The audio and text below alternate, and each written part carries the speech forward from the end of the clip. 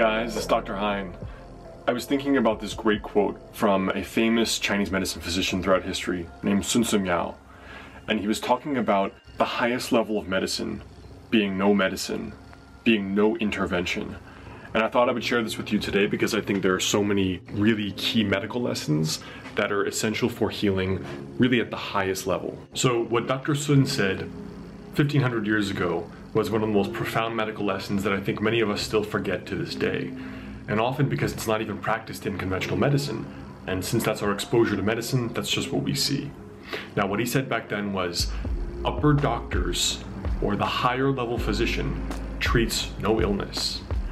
Middle level doctors treat illness that is approaching or is soon.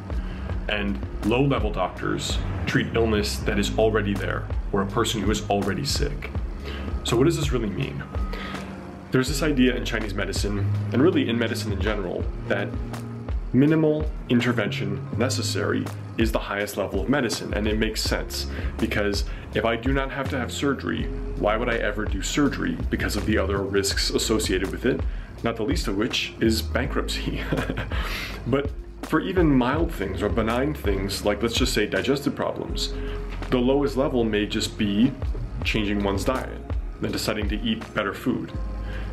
A mid-level intervention may be a medical intervention necessary, and an advanced intervention like an ulcerative colitis may actually be that there is surgery and some of the bowel is going to be removed. Now that's going to forever change someone's life. They may be a 25-year-old now with a colostomy bag and, you know, they're pooping into a bag. And that's obviously a much more severe and irreversible consequence than having to change one's diet. Now, in addition to this, what it means is that in Chinese medicine, what we're training to do is treat that which is still subtle. Treat that which is subtle.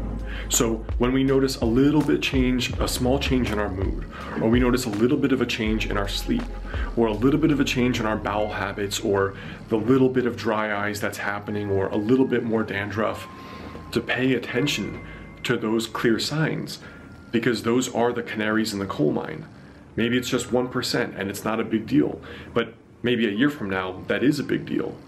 And so in Chinese medicine, our goal is to train ourselves to recognize when is that the body tilting away from homeostasis. So the high-level physician treats things when they are at their 1%, when they are a seed brewing. And that's the skill of the great doctor, to spot that which is subtle and to be able to treat it in the least invasive way possible. Now, another great quote from our classical medical ancestors. Here's another one about the highest level of medicine and when to use what. This passage says that tonification or strengthening with herbs is not as good as tonification with food. And tonification with food is not as good as no need for tonification at all. So just like we talked about, let's say someone with IBS, why would we ever recommend someone to get surgery or even a colonoscopy when we haven't tried food therapy, or we haven't tried lifestyle or stress relief, meditation, or getting better sleep? You know, but in our culture, it's so common to see people just go through 2 or 3 doctor's visits and they're already doing surgical consults, or they're already 24 years old and put on medication for the rest of their life. And this is a problem.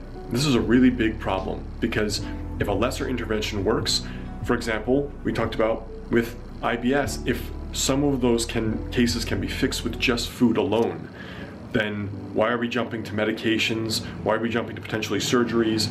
Why are we jumping to giving patients antidepressants for their gut problems when we haven't even gone through that therapeutic order, so to speak? And so I absolutely love this quote. There's so much wisdom and so much mastery in it for a practitioner who understands that and actually practices that way, because it's not so easy.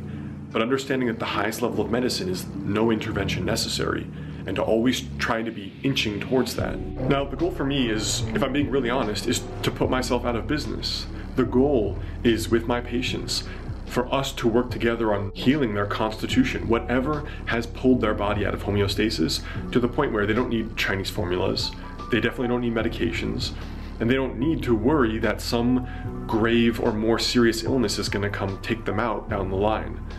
And putting myself out of business is the most important thing in this field, which is getting people to a point where their constitution is now no longer stressed as easily by the outside world. I think this is something that I wish conventional medicine paid more attention to, or I guess had more resources for dealing with, but that's really important to remember, that the highest level of medicine is no intervention necessary. If it can be treated with food, then why use medication? If it can be treated with medication, then why use surgery? You know what I mean? We always inching towards the line of least intervention necessary, and also being able to spot that within ourselves. Am I 1% off today? Am I 20% off today? Am I 50% off and I really need to dial back for a few months?